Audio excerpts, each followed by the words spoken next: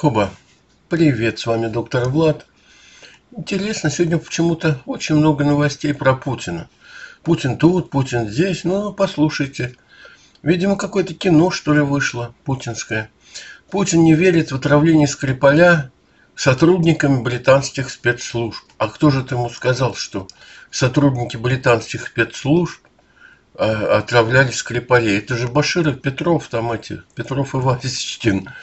Вот, я, честно говоря, не очень в это верю. Чушь какая-то. Непонятно. Ну, что интересно, вот еще это я нашел на Rush Today, даже на Russia Today страшные комментарии. Твои сказки о заработной плате, это уже комментарий инфляции, невозможности низкой стоимости бензина и дизеля уже порядком всем надоели. Ну и так далее. Злобный карлик. Ну. Ладно, дальше смотрим. Оливер Стоун. Это он в интервью Оливеру Стоуну вот такой сказал. Оливер Стоун просит Путина стать крестным отцом для дочери. Ну ладно. Ну ты роди сначала. Или он родил уже? Он старенький. Старенький рожает. Оливер Стоун попросил Путина стать крестным отцом его 22-летней дочери. Боже ж ты мой. Боже ж ты мой. Ну ладно, ну, наверное, согласился. Ему какая разница, что свадьба, что крестины. Он своей работой не занимается. Вот, кстати, вот только мне в голову пришло, да, названы наименее востребованные в России профессии. Ну, тут вот продавцы, туда-сюда, бизнес-администратор. Ну, наименее востребованная в России профессия – это президент. Там один человек, и он уходить не собирается. Так что, ну, какая она востребована? Она вот наименее востребованная. А тут пишут, невысок спрос на учителей средней школы, бухгалтеров. Да ну, конечно. Кому они нужны? Кого учить там? Вообще зачем учить? Сразу в армию. Школу закончила в армию. Как он в Северной Корее. И все. И воевать во славу Путина. Пригожин рассказал о судьбе многомиллионных доходов звезд. Я все время вздрагиваю. Вот две Хари есть. И одна фамилия. Пригожин и Пригожин. Один Пригожин троллей разводит, а второй разводит этих звезд шоу-бизнеса. Вот. Ой, звезды получают чистую прибыль, всего 10% от заработка, а все остальное делятся. Ну, вы знаете вообще-то, наверное, что все звезды делятся с бандитами обязательно, иначе вы чё? Вот. Только Пугачева не делится, потому что у нее свои бандиты, она их содержит. Но разницы никакой. Что тут еще? Андрей Ларионов. Признание российского МИДа.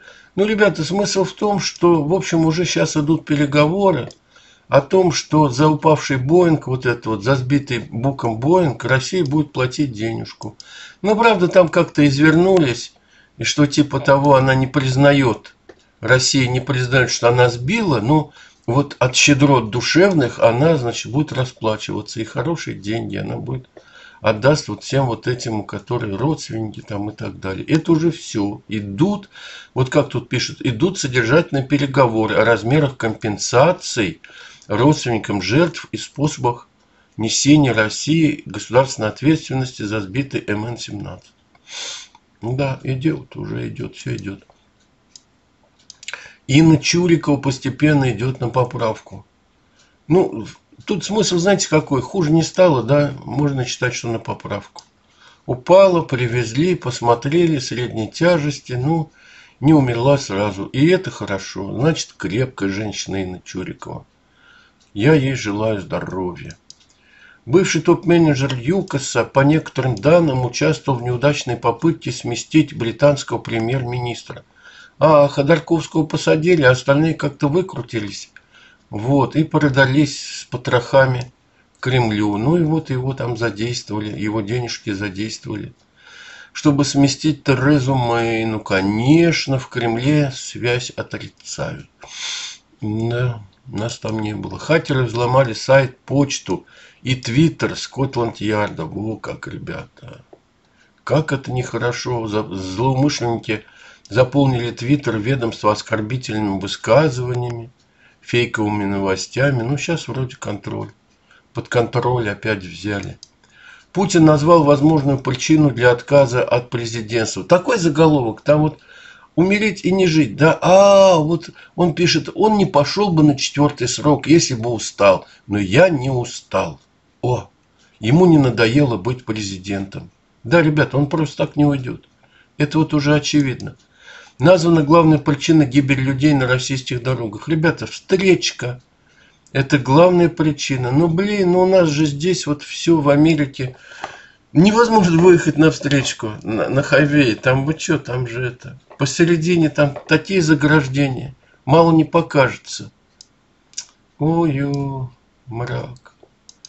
С-400, помните, я вам говорил, С-400 вот эти продали туркам, да?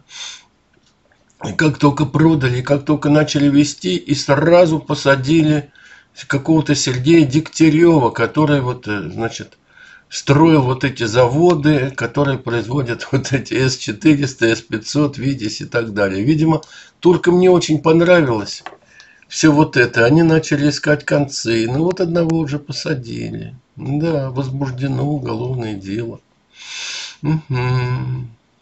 Ладно. Вон из страны, почему российских туристов разворачивают на границе. Сейчас опасаются очень сильно российских туристов. Вот. И если у вас там в документах чуть-чуть вот что-нибудь не так, вас назад. Потому что боятся, что волна пойдет. Бегут же из России, вот в чем дело. И в частности, бегут, сначала берут туристическую визу, а потом там как-то это остаются. И вот очень, значит, смотрите, около 50 россиян не пустили в Израиль. Из Южной Кореи, значит, остановили 26 российских граждан, тоже выкинули. И из Мексики тоже там несколько десятков человек. Вот так, ребята. Просто даже разворачивают, даже не объясняют причин. Все, до свидания. Вот так. Именно русских, причем вот в очень многие страны. Так что вот кто-то мне тут говорил, а можно туристам поехать и остаться. И ездили раньше, но сейчас просто это уже очень сложно сделать. Очень сложно. Вот интересная статья. Не брезгуют российские актрисы, получившие славу через постель. Про одну я точно знал, хотя я не разбираюсь в российских актрисах, я их не знал. Тут Паулина Андреева, я ее не знаю, но она там спала с Бондарчуком, да. Вот Ходченкова, я на нее как посмотрел, ребят, там печать ставить некуда. С кем она спала? Она спала с Говорухиным. Вот, еще какая-то Юлия Пересильд, я ее вообще тоже не знаю совершенно, но она даже соблазнила Романа Абрамовича, ребята. О, как. Так на всякий случай. Если вы не знали, теперь знаете. Тут что скажите? Да нам доктор Влад рассказал. Россияне признали бессмысленность ванн. Мне понравилась эта статья. У 74% граждан России в ванных комнатах есть полноценная ванна, но 96% из них при мытье делают выбор в пользу душа. Можно мне? Да, я тоже делаю выбор в пользу душа. Я ванну не принимаю. Вот все хочу попробовать. Пробовал, конечно, пару раз, но как-то там... Как-то не то, как-то, не знаю. Надо научиться, да? Ладно, у меня все. И смотрите, Антона, школы в США для детей-инвалидов. Кусочки я поставлю. Вот, а у него ролик вообще на 31 минуту. Зайдите, посмотрите, у него там интервью вот с этой женщиной, мать ребенка-инвалида. Очень интересно. Всего хорошего, пока, доктор Влад с вами.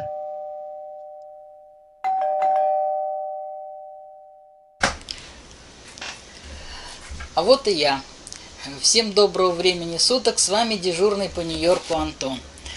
Сегодня у нас с вами 18-й, я его назову, эфир. Дело в том, что я опять хочу переименовать этот ролик, потому что мне не очень нравится его последнее название. И знаете, у меня к вам будет предложение. Если у вас есть какие-то мысли по переименованию этого ролика, я вас прошу написать мне в комментариях. Я рассмотрю каждое ваше предложение, и выберу то, что больше подходит к этому ролику. Итак, сегодня у нас 15 июля 2019 года. Температура в городе Нью-Йорк сегодня у нас плюс 30 градусов по Цельсию. Вообще на этой неделе нам обещают до плюс 35 градусов. Лето продолжается. Курс доллара на сей момент 62 рубля 68 копеек, курс доллара к рублю соответственно, и бензин на ближайшей заправке у нас не изменился. Он по-прежнему стоит 2 доллара 99 центов за галлон. Галлон это почти 4 литра для тех, кто не знает. И сегодняшний эфир будет состоять у нас только лишь из диалога с мамой ребенка-инвалида Верой. Дело в том, что Вера захотела нам сегодня рассказать про школы для детей-инвалидов, специализированные школы, конечно же. И тема, конечно, длинная, и поэтому у нас ролик получился длинный. Я не хотел разбивать эту тему на несколько роликов и все это уместил сюда, поэтому разговор у нас будет долгий, и поэтому я больше не включаю в этот ролик ни новостей, ничего остального, никаких ответов на вопросы в этом ролике не будет. Поэтому, пожалуйста, слушайте, смотрите наш разговор с Верой.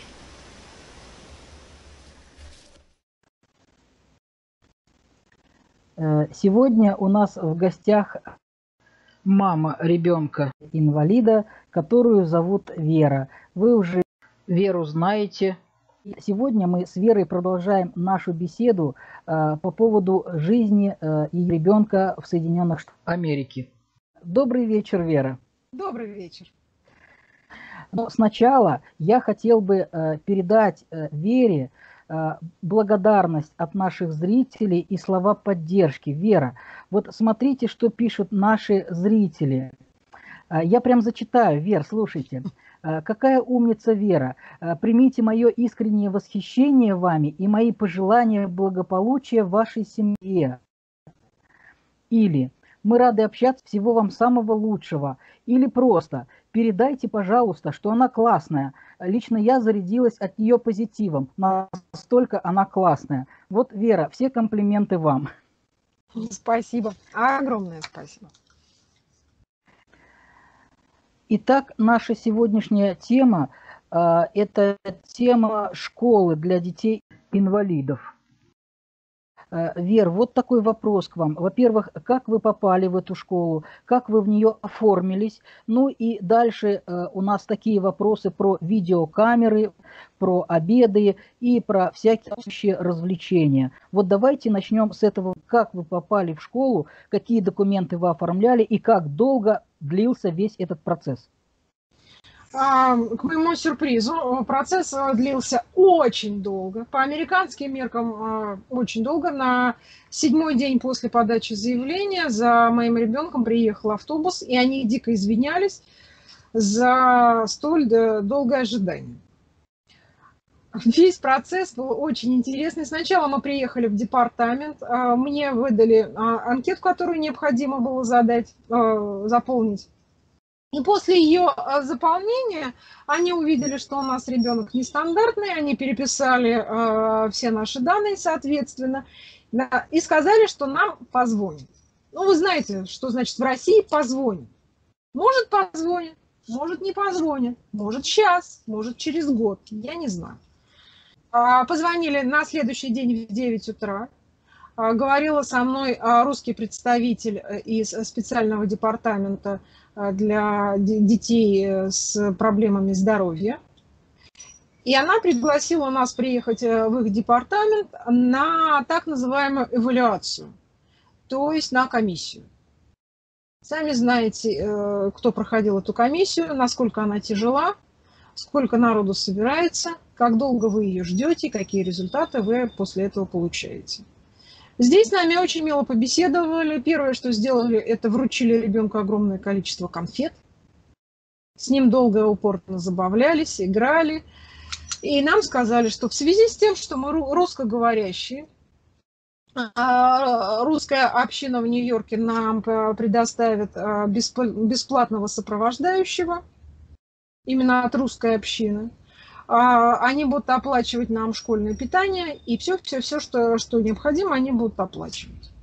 Вот и все. И у нее с этого момента до первого дня наших школьных занятий ушло 6 дней.